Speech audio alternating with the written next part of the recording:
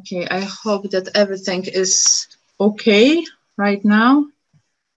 Do you hear me all? Super. So this time our Archaeo route turns to the southern part of the Baltic Sea. And together with Bartoszorszánkowski, who is also the crew in Archaeobot, who is also the person responsible for Archaeobot project from University of Gdańsk, would like to share with you our experiences related with excavations at Stronghold in Owidz, with public archaeology, archaeotourism, and its potential in in area of the South Baltic Sea region. Owidz is one of the biggest stronghold in Pomerania, which is located near Starogard Gdański. It's sorry, it doesn't cooperate. Okay, Starogard Gdański is this area. Is the place from, let's say, from Gdańsk agglomeration perspective, is middle-sized city where live less than 50,000 people, and the distance between the Starogard Gdański and Tricity is around 40-50 kilometers. It is possible to get down there by the public transport, use the train or the bus, or other option, use the car. And from perspective,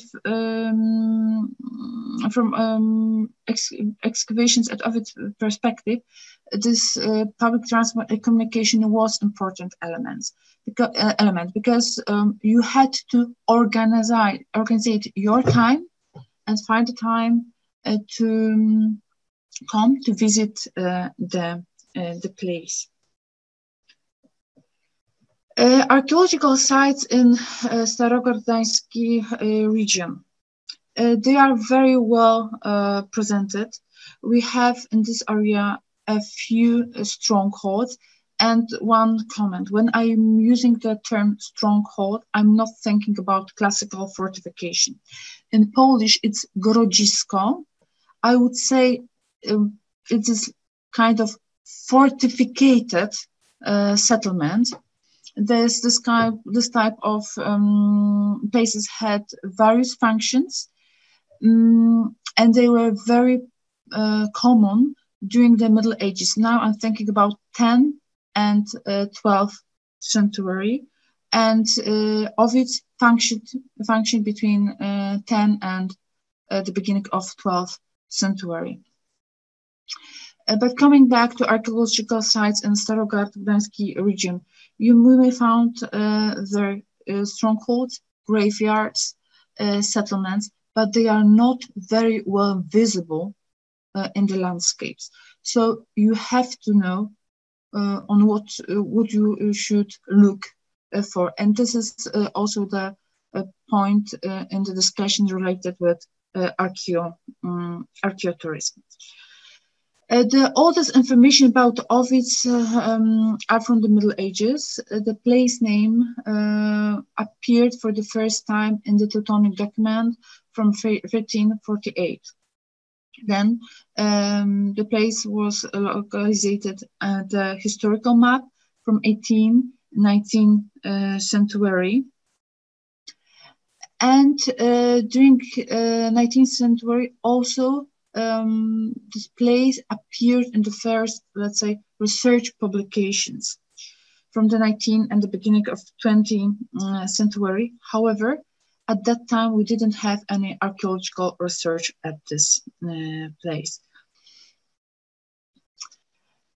If we go, we should also focus a little bit on archaeological experience and the way of working at Stronghold at Owidz.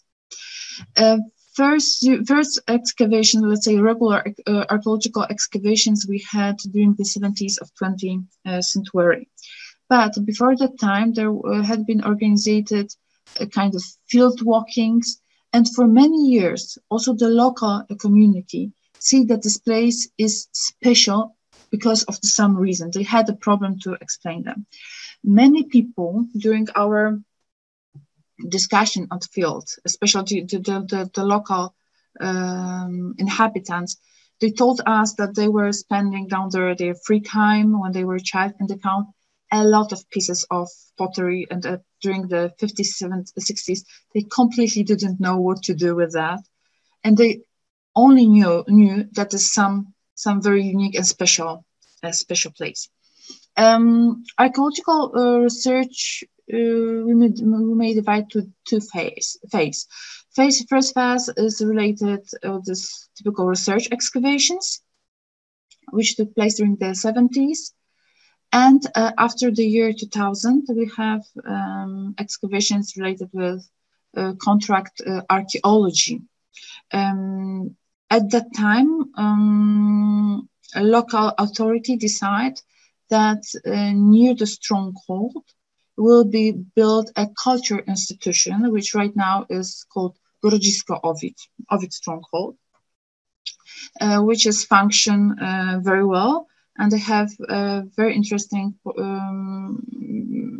observation related to the archaeology and the visitors, what was very interesting for us during the excavations.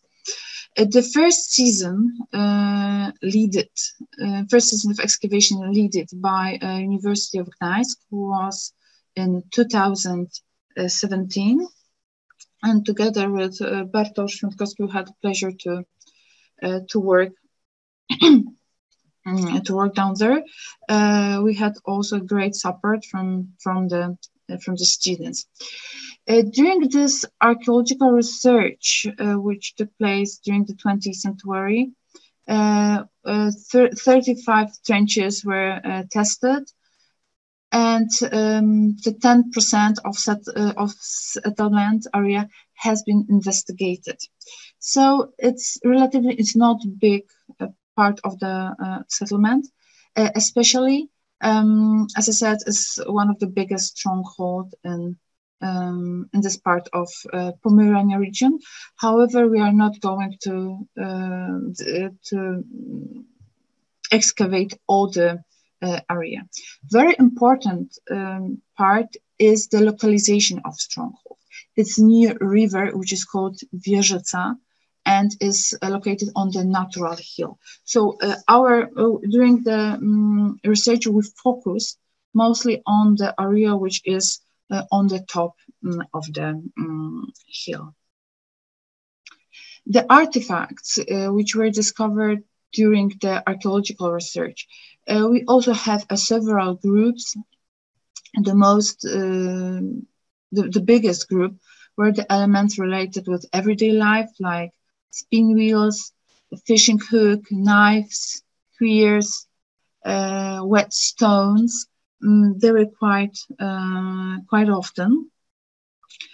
And what is very typical for strongholds from Middle Ages and early Middle Ages, I'm thinking about 9th and 11th century in Poland, is pottery.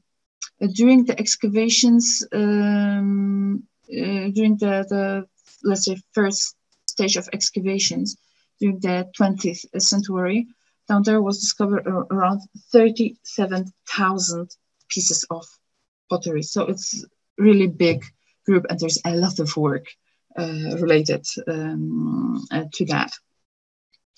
Next group are, I would say, more unique artifacts like jewelry made from the bronze.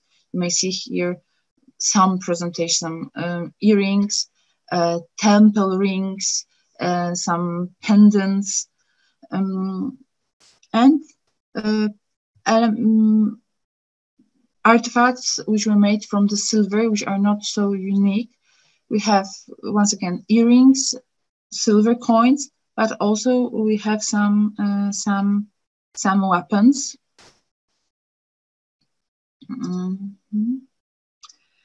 And how the situation looks like after the year 2017, what are our first results and observations related to the excavations and interaction with the community, also with the local community during the excavations, because this aspect was very important for us from the very beginning. Our research focused on, as I said, on the top of the hill near the southern embankment. You may see this not very big. The trench is here, so you may see it. How we were working in two ways. One, it was, let's say, classical archaeology. We were digging, we were making the regular documentation. As you may see, that excavations were open. There was no problem to come and talk with archaeologists, with the students. We had also support of local association of metal detectors. Here we have slightly different experiences than in Denmark, especially on Bornholm, because working with a metal detector in many areas is not allowed. Here we had the support, the person from KOP, it's Klub Odkrywców Pomorza. It's a group from Tczew and, let's say, in general, Koczewia region. We had I have to say, we have very good cooperation, because the person who were coming, they were very focused. All elements which were discovered, they were measured by GPS. We put them on a map. Person who are working with metal detector was always supported by the archaeologist or the students, mostly from the master level, who helped and with the documentation. They were not allowed to dig very deep. It was around 50 centimeters maximum. So we have to be here very, very careful when we start working with the metal detectors. But I have to say that results were really, really nice and very good. During the excavations, we found remains of house, unfortunately log construction. And in 2019, we decided to extend the excavation area. As you may see, we're not dig incredibly deep, but the results were absolutely fantastic. But this situation, which you may see here on the photo, also gave a lot of fantastic opportunity, people who are coming to start asking the question and make the be in, and for us to be in interaction with the people. On one of the corner, we found Owen, and down there were some lucky students who found an offering beginning house construction. It was dog skull. And as you may see, we had also some students from Aarhus University. Karolina was one of the persons who was support us during the excavations, and she was the lucky, the last day. What kind of artifacts we found during 2 seasons? Last month, we finished the work with part of the documentation, the pottery. Right now, only from this not very big area, we have around 13,000 pieces of pottery from the whole, from these 2 excavations seasons. So you may see how rich this place is. Of course, they have different forms, different ornamentation. What is very important, we have also a pottery which is older than 10 century. So probably the place function. The place is much older than we expect in the beginning, and much older than information which we have in historical sources. So you may see here some examples of the pottery. Other elements, artifacts related with everyday life, like spin wheels, owls, knives, whetstones, sorry, piece of comb, which are extremely small, jewelry. Here we have earring, temple rings, typical Slavonic jewelry, which was used by the ladies. They hang them on a belt near the temple. That's why they use the name, which were made from the silver. Here we have another example. Pendants and elements related with thread, silver coins and weights. And these elements were very important for us because they show us how the place functioned in the past. The artifacts discovered during the archaeological research give us very important information. Well, all this information in historical sources about the area around Owidz are from 1198, so from the end of the 12th century. They are mentioned in Prince Grzymisław document. He gave Owidz a stronghold in Starogard along with the area on the left bank of Wieżyca River, up to the road which is called Via Mercatorum. On the map, you may see a lot of red drops. There are points which are related to Via Mercatorum road. It was the threadway which linked Great Poland and the Baltic. So from this perspective, Owidz is more or less on this area. And along the Wieżyca River here, we have several strongholds, more or less every 3-4 kilometers. We have this kind of settlement and, let's say, small fortification. So it's also option to go and visit them. How we interact with the people and what kind of feedback we have. I would say that we have two different views. Something like Dr. Jekyll, Mr. Hyde, from our perspective. In 2017, when we also organized open days, there was really a few persons who come and asked us questions, wanted to be guided. Even the person in the office, in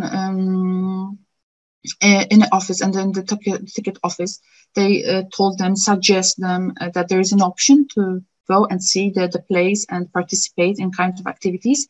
It was problematic.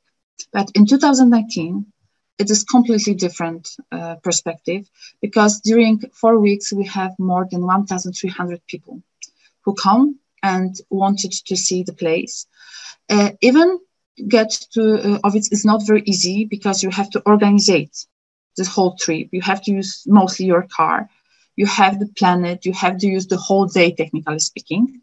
There's a lot of people, especially from 3 cities, who are coming and participate in our activities. Open days, open lectures, which were every Wednesday, and in Archeo family workshops. Students were guiding the tourists. They have also tourists also had a possibility to participate in part of the process.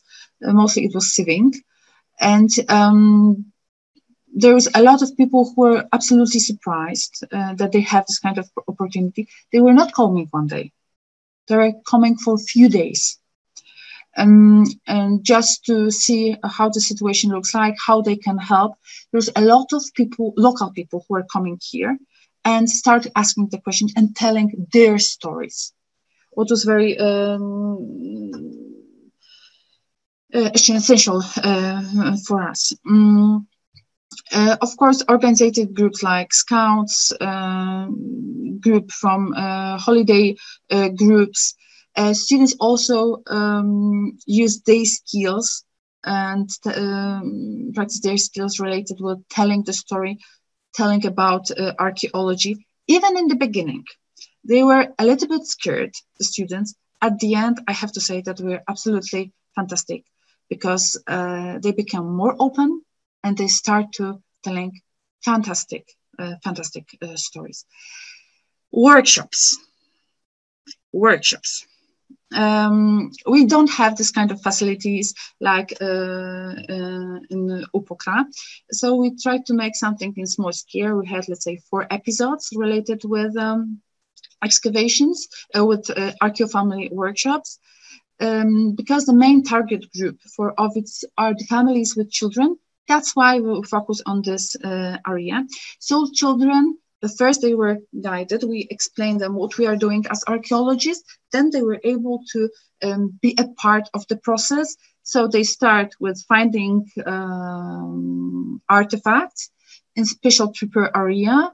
And then they had to document it and make also some museum documentation, just to draw it, describe it. Of course, children in the age of 8 years, the best thing was to write their name. So they have we had a different, very interesting experience with that. Oh, sorry.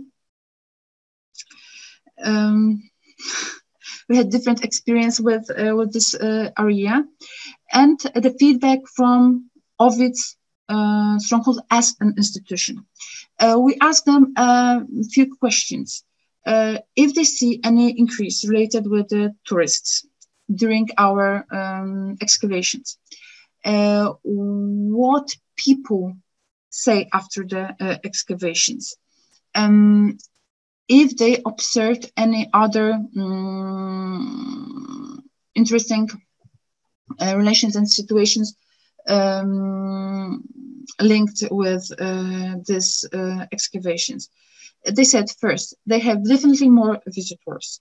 We were working here also with touristic organizations, the Pomeranian touristic organizations, to tell more about the place and show people the possibility that we organize this kind of event. They're very welcome to come. Important element was working with the bloggers. We had 2 bloggers, but on excavations there came 1 person. It was lady which have blog which is called Frajda nad Morzem, and she was absolutely she was very in the topic. And after her her posts, they come to us definitely more people. So we see here that we have to work more with the social media, more with the local touristic and regional organizations. And this place, what we observed after this, especially the season 2019, that people, especially local people, they are more in the local history. It's very important for them to be a part of this research, and they are more open, they are more involved in archaeology, and it's becoming, they're more involved, not only the inhabitants, but also local authority. So we have a little bit different experience than in UPOKRA, because I know that and we have let's say long tradition. Here we had to start with this type of activities, especially at Owidz, and it's giving very good results and showing the potential of archaeotourism. Especially people were just asking where they can find this type of activities, where they can find similar places, and if there are people who are just telling the stories about the place. So I see here very strong point for our project and for archaeotourism.